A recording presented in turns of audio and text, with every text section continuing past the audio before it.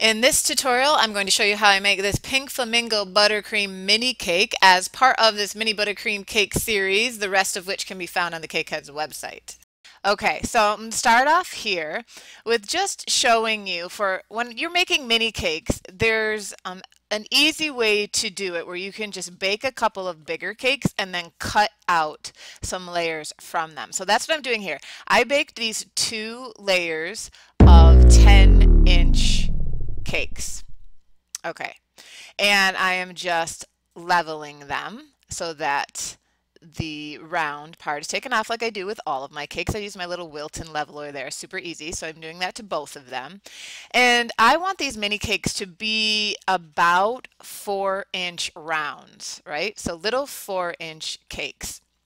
So I'm actually going to use this cutter set I have, and I'll link in the supplies. And then I also have these little 4-inch cake cards that I ordered online. I'll provide a link for those as well. And I'm putting them on 6-inch square cake boards. Okay, so that's going to be the setup for these cakes. And I'm going to use this cutter set that I have, and I'm going to find a cutter, just a round cookie cutter that is just a little bit smaller than the 4-inch cake card because I want to leave at least a 1/4 of an inch room around the edges of the cake to add my buttercream. So there's a nice thick layer of buttercream on these babies and the cake is not showing through. Okay, so I picked one that was just a little bit smaller than my 4-inch cake card. And it turns out I can get out of this 10-inch round baked layer, I can get 5 circles. So I'm just pushing down and pulling it back up, and it worked great. This is the chocolate sour cream cake recipe that I love to use. It's on the website, and I'll link to that as well. Okay, so I've got 5 circles, and I'm going to do that out of the other layer as well, and then I'll be adding my buttercream so that when I put these all together, they're going to be about 5¼ inches tall. Okay, so this will make 5 cakes that are 5¼ inches tall. Actually, I baked 3 layers of these. So if you want to get 5¼ inch cakes, I actually ended up using 3 layers, right? So you'll see as I put this together. Okay. I only show you 2 there, but there's actually 3. All right, I got my buttercream on the bottom of my 4-inch cake card. I'm adding one of the layers that I cut out and putting some buttercream on top of that, okay? And now I'm adding my next layer, and then I'm going to put buttercream on top of that, and I'm going to add my 3rd layer. So if you want to make 5 4-inch round cakes that are about 5, maybe a little bit more inches tall, then you want to bake 3 10-inch layers and then cut out 5 circles out of each of those layers so that you have 15 little circles all together. Then you put them together in 3s like this. Okay, now to frost these babies. A lot of people struggle with frosting mini cakes because they're so small and yeah, finicky. But this was actually pretty easy. I got this done pretty quickly with the same method that I always use to frost my buttercream cakes. They come out nice and smooth and with nice sharp edges, so this really worked. So I'm getting a nice thick layer of buttercream on top and I'm smoothing it out. It doesn't have to be perfect. I'm just trying to get as smooth as possible. And it doesn't have to be level because we're going to work on that in a minute. Now, I'm using reusable baking foil here, but you can use wax paper. I used wax paper for some of these projects. You could use any non-stick surface, but we are going to be flipping this cake. Okay, so I put it on one edge and then I smooth it down as I go, and that keeps all the air bubbles out of there, right? We don't want any air bubbles trapped in between.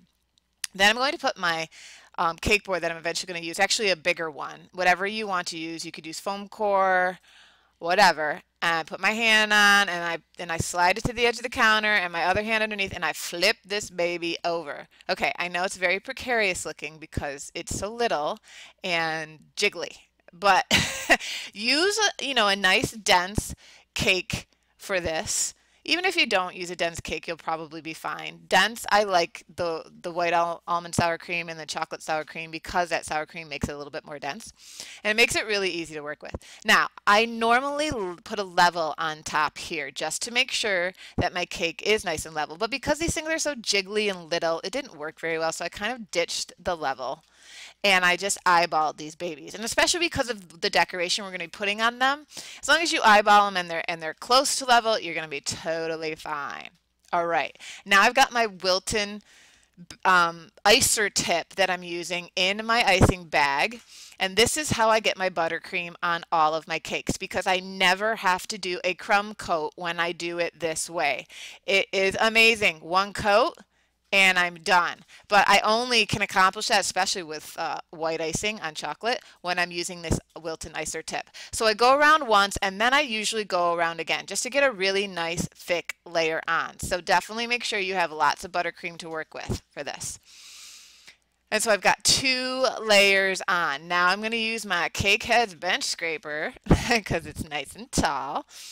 And I'm tightening up my turntable there because these cakes are so small. I have to, just deal with this slightly differently. I don't want to really twirl this thing around. I want to hold with my left hand with just gentle pressure on top. We want to try to keep this level, so keep that in mind. We want a nice straight cake when we're done. So left hand holding, if you're right-handed, left hand holding down the top, that cake board on the top, which will eventually be the bottom of the cake, but you'll see that as we go if you've never done this technique before. And I am scraping, holding the scraper flush to my surface, and I am making just little scrapes, a little bit at a time. If you start to see some exposed cake, then you're probably not holding your scraper straight up and down. Just put a little bit more buttercream over and keep going. Okay, I got a different angle so you can see here. Now, if you go too fast and you swipe off too much, you're going to create holes in your buttercream. You need to slow down, and I'm actually going a little bit too fast here. I was trying to kind of pump these babies out. I recommend going even slower if you're newer at this. The slower you go, the more precise you are, the better your buttercream finish will look in the end. Also, if you notice, when I let the scraper leave the edge of the cake, I'm letting it kind of slide off the edge of the cake. Now I've sped this up a little bit so you can just see the whole process. But when you go slowly, just let it kind of glide off the edge of the cake, and that will help to not leave a line when you do that. You should see that here. I'm just kind of scraping a short section and then letting it just kind of glide off the edge. Not being so, you don't want to pull buttercream off of it as you're taking the scraper off. Okay, so if you just let it glide off the edge, that will be very helpful. Now, for me and these buttercream cakes, I was good with the finish I got on them. You could get them even smoother by putting them in the fridge for like 15 minutes and then scraping again very slowly and gently at the end there. But I never feel like I need to because people don't expect buttercream to look like fondant. They actually, when they want buttercream, they actually, I think, are pretty okay with it having slight flaws. But it does get it pretty smooth if you go this way and you just take your time. Okay, I just added buttercream to the bottom of the board there, and then I use the cake board it's going to stay on to flip it. But this was in the freezer for an hour first, an hour before I flipped it and then peeled off my foil or my wax paper, whatever you used on top. Okay, so pop that into the freezer for an hour before you flip it back over, and once you do, you'll have these beautiful sharp edges on top, but you will most likely have these little gaps that you can see here as well. But because your cake is very hard now because you put it in the freezer for an hour, you can fill in these gaps with some extra room temperature buttercream and just kind of smooth it out. And even you can see the edges, you just use my finger because I have gloves on, right around the edge that I've just added some buttercream to, and that will smooth that out beautifully as well. Because the buttercream is so hard from having been in the freezer, your new warm temperature buttercream just kind of melds in and fills in the gaps and looks beautiful. And then you can just take your I have my little angled tiny little spatula there, and just bringing it from the outer edge into the center if you want to work on getting the buttercream off the edge just like that there. And then you can fill in any gaps that you see, anything that you want to fix, you can do that now, and pretty easily once your cake has been chilled. Okay, now the bottom. So if you did not get your cake level, you can fix it by adding some extra buttercream underneath your cake board. Because these cakes are so small, they're not super heavy, so you can put some extra buttercream under the cake. You can kind of lift it up a little bit and shove some buttercream under to kind of help make up any tilting you have in the cake. Does that make sense? But then you're going to have this gap on the board. You're going to have a gap either way, most likely, and this is how I filled in. Same thing that I basically did to the top there. I'm just adding room temperature buttercream, kind of shoving it into the gap. You can use a piping bag if that's easier for you, and then just using my little palette knife here, tiny mini angled spatula, and just smoothing out. It's kind of hard to do on camera, so at an odd angle. But then you just clean up your board and you're all set. You now have a nice smooth canvas to work with and start decorating. And here is just a little refresher on how to make a buttercream rose if you haven't seen my previous video on the Cakeheads website. Okay, I've got my flower now, I put a little buttercream on it and my little square of wax paper. And now we're going to take the tip. I think I have size 104 on here, and the thick side down. Okay, I'm just holding it against the flower nail and I'm just turning and applying pressure, and so I'm creating this little center mound that we can build upon. Okay, now starting down on the flower nail, one side of the center, I'm going to just apply pressure and swoop over, and then I'm going to start in the center of the previous petal and do it again. And I want to keep this relatively tight so that that hole in the center kind of goes away. Okay, and this starts the center of my rose. You can even make that tighter to get rid of that hole completely. Now I'm going to do a second round, and you see I'm starting at the center of the previous petal I just made. I'm just kind of lifting it up gently and bringing it back down as I apply pressure. Now the more you angle your tip backwards, the more open your petals are going to be. You generally want to start with the inner layers being angled towards the center so that they're a little bit more closed, and then as you get to the outer layers, we're just doing the same motion each time, but if you angle the outer layers back a little bit more, then it will start to open up for you. Okay, that is just a quick little rose. Just go watch that again and practice. The more practice you have, the better you'll get at it. I promise. I could not do that the first time. You just practice it and you'll get fast, and they'll be really easy to make eventually. Okay, I made a bunch of different sizes, and then I put them into the freezer before I colored them. You can color them whatever color you want. I have Roxy and Rich Edible Hybrid Luster Dust here in Princess Pink, and I've got a fluffy little brush, and because these have been in the freezer for about 15 minutes, they're nice and solid, so then I can just dust on some color over top. And I like to do it this way often when coloring my buttercream because it kind of gives it a variegated look. Like the color is not totally, I don't variegated, I think it's more for stripe, but it's not like a totally solid pink, right? It's deeper in some places and lighter in other places, and I kind of like that look for buttercream flowers. But you could just color your buttercream a solid pink and pipe that way, and then add some powder on afterwards if you want a deeper look. However you want to do it will work. This is just one way you can go about coloring your buttercream. Now I have the Sparkle Dust Pump, which is also technically edible, FDA approved, and this gives it just a little bit of sparkle, and I added that. It's also in the color Princess Pink. I added that to the centers of the roses. Make sure you get around the edges as well so that they don't look totally, white or light buttercream color on you. Just you can lift it up because it's nice and solid because it's been in the freezer. If they start to soften up on you, put them back in the freezer and then take them back out and color them again. Then you're going to want to put your flowers back into the freezer so that they're nice and solid for you before you add them to your cake, because you can manhandle them that way and they'll be perfectly fine. And again, make sure you make a couple of different sizes so when we piece this all together, it will go together well. Okay, so While your roses are in the freezer getting nice and cold, we need to create a mound to place these roses on to create the flamingo's body.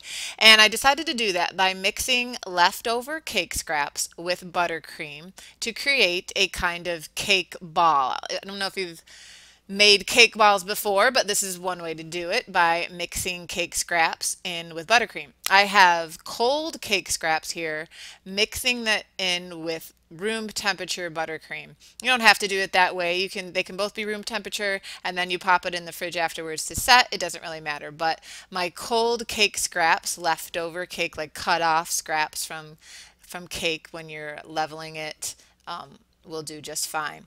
Mix that all together, just a little bit of buttercream so it all holds together nicely and so that you have a nice ball that you can create into the shape of the flamingo. Okay, now I'm cutting out some cardboard because we need to put supports in this cake with a cake card or cake board on top to support the weight of the flamingo, the cake pop mixture and the flowers that are going on top. Otherwise, it'll be way too big and it'll push down on our cake. So I just kind of used a Tupperware container to see how big my cake was, this is a 4-inch cake, right? So I want to make a circle that's slightly smaller than that.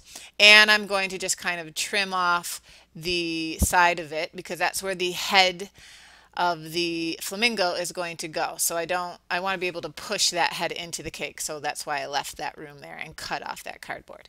And then I have my bubble tea straws that I'm going to cut to the right size that I can place that piece of cardboard on afterwards and we will be able to support the weight of the flamingo. Now, I am doing this the very quick way because it does not have to be perfectly level because our flamingo is going to make up for any error that we have there. Do I recommend doing it this way? No. I would go and, however you cut your support straws, I would do how you normally do it. I was just being lazy there and not doing it my normal way. But regardless, cut your straws to the height that they need to be and then add your cake board on top with a little buttercream to glue it on, a little buttercream on top of that, and then your cake ball that you created, you can put that right on top and cover that with buttercream. The shape, it's just a general kind of ball that I kind of smush down onto the board, right? It's just like a mound, we'll call it, for the body. Now I am sealing the bottom with some extra buttercream just to, keep everything in place and so that we don't have some big gap that you'll see down there. But it doesn't have to be smoothed over real well or anything like that. No big deal. This cake has been chilled for a bit in the fridge to keep my buttercream finish from getting all kind of messed up when I'm putting my flowers on here. And my roses are right out of the freezer, so they're very nice and hard, so I can add them without messing them up and I can manhandle them. Okay, so I'm using some icing in a disposable icing bag. I just cut the tip and I'm just using that as glue, little globs of it as glue to stick onto my cake pop mound here. And the left side I'm going to keep a little gap along the way because the head is going to have to slide in there.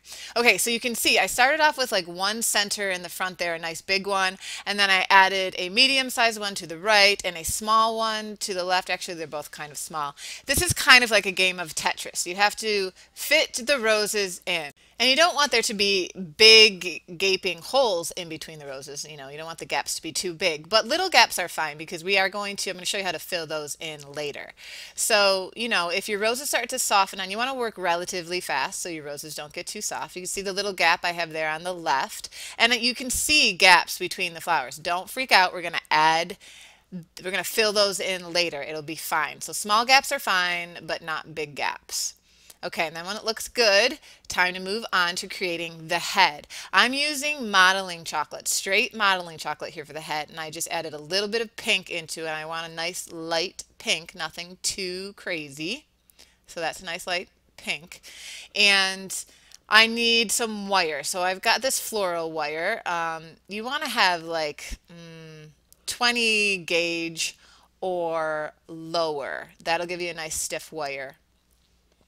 to use because you don't want it too floppy because we want our head, our long neck of our flamingo to hold up for us. So you just saw me use my little mini roller to kind of create the round parts. This doesn't have to be perfect because it's going to be covered in modeling chocolate. We just want the general idea of how tall this should be. It's a good idea to print out a picture of a flamingo online that you find so that you can get the right proportion. I will have a picture in the post that you can print out.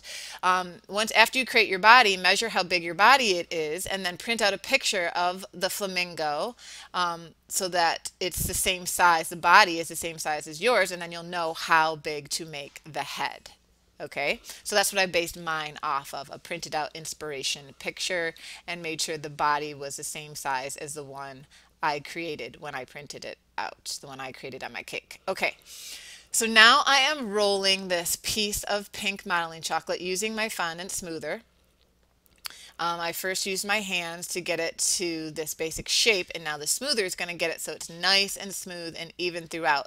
Though I do want the head portion of the flamingo to be a little bit thicker than the body, and we are not going to let our imaginations run away with us here.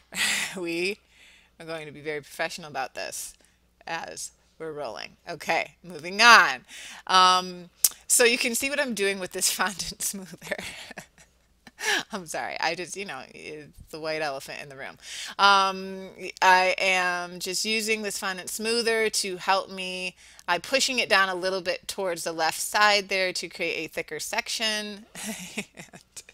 That's going to be the head of the flamingo. And once I get it to about the right thickness, again, you can use your inspiration picture to help you with that since it's printed out to the correct size, the size the actual cake flamingo is. You can use that as a guide to how thick the neck should be. Once I think I've got that all set, okay, I've already bent my wire to the shape it's supposed to be, and you can use your inspiration picture for that as well, so you know just the right kind of shape it should be. And we're going to just kind of place that over our modeling chocolate, line it up so that the wire goes through the middle of the modeling chocolate.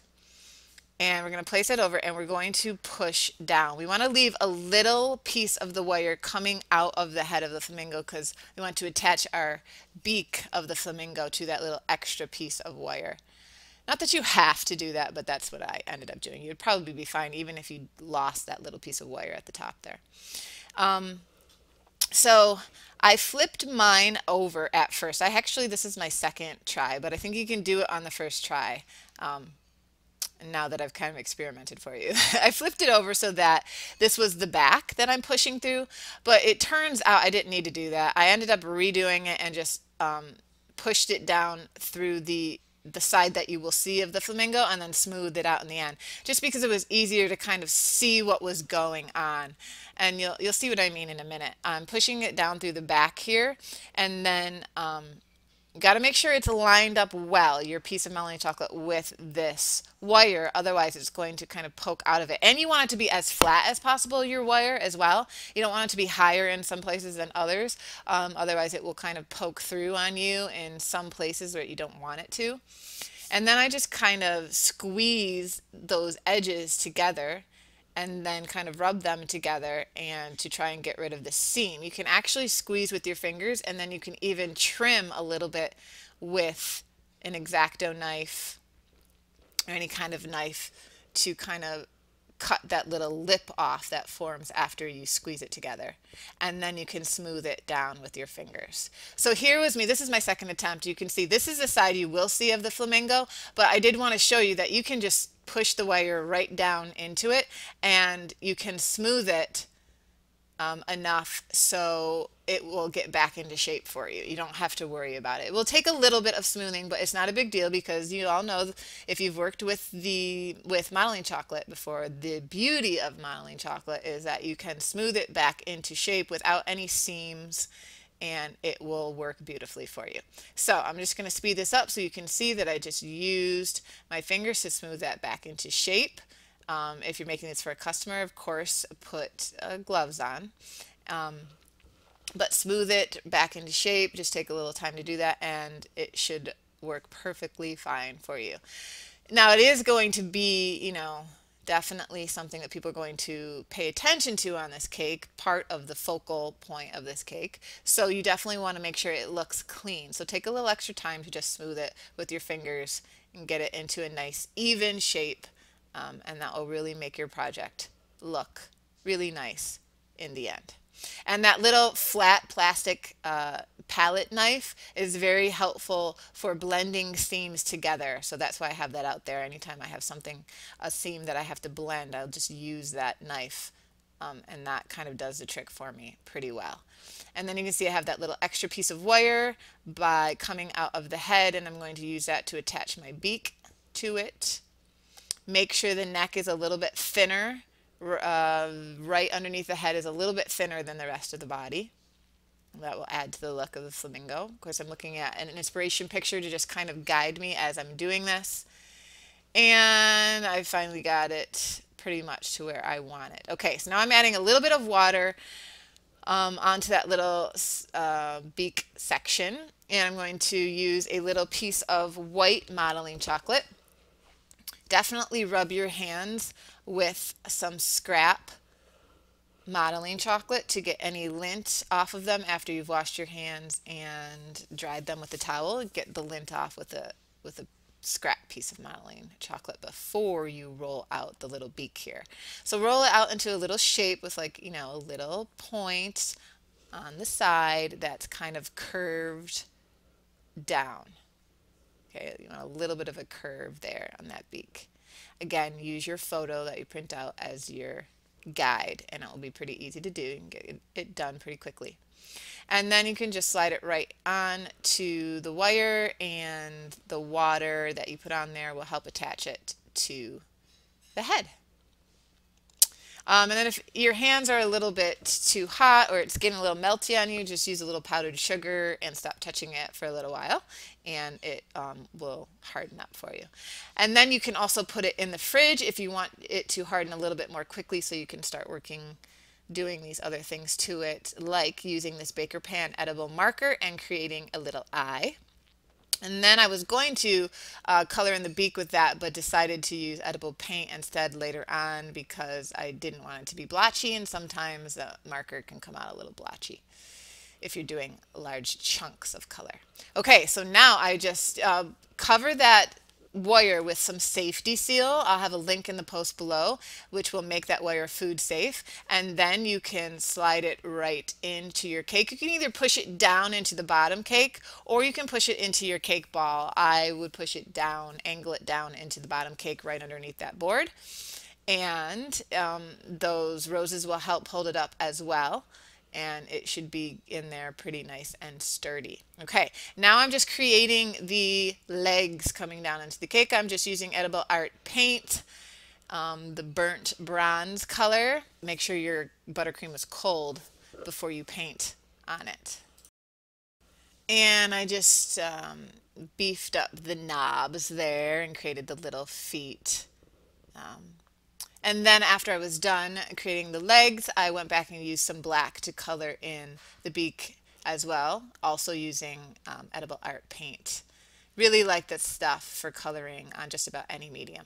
Okay, so now I'm going to go back. Now I put this in the fridge for a couple minutes to get it nice and firm again, and I'm going back using my petal tip that I used to create the roses, which is a 104, and I'm just going into the gaps, and I'm just creating like petals in the gaps by just squeezing, applying pressure in the gap, and then pulling it out and letting go of the bag to release the pressure, and that just fills in my gaps with like petals, but it almost kind of looks like feathers in a way, and then once you're done doing that, pop the cake back in the fridge or the freezer for a few minutes, and then so that those can harden up on you, and then you can color those the same color that you used for the roses. You can go back over and fill in any color that got removed from the roses when you're putting them on, just kind of finish it off. I'm using this Roxy and Rich Sparkle Dust pump again to just kind of get at those. I'm doing a kind of a messy job, but use your color to fix any spots that need it. I felt like my cake needed a little extra something, so I'm using Sprinkle Pop Mix here. This was a Valentine selection, but I thought it worked well with this project. I kind of took away the big red balls and just focused more on the pink, but there's some red mixed in there. There's some gold. I thought that worked pretty well and gave my project a little extra something. And then I just used my buttercream glue and added a rose down at the bottom. And then to cover up the sides, you can just use your petal tip again to create some more petals on the side and color those as well after they firm up. And that is pretty much it. That is a flamingo. It's pretty easy. Once you get the hang of the roses, there's nothing hard about the cake. You can create one pretty quickly. This is again on a mini cake, a 4-incher, but you know, it's just a little fun, pretty something for those who don't want a huge cake for a celebration. Just want something little, but something that's still pretty and has that wow factor. If you are not a Cake Heads member and would like to come join the Cake Heads family, we'd love to have you. We have a ton of fun over there hanging out and learning all kinds of things from each other. You get access to all the videos on the Cake Heads website, including the rest of the mini buttercream cakes in the series, the umbrella and the paintbrush and the ice cream cones. Those designs and tutorials are all over there with so much more. We'd love to have you as part of the family. Thanks for watching. See you later.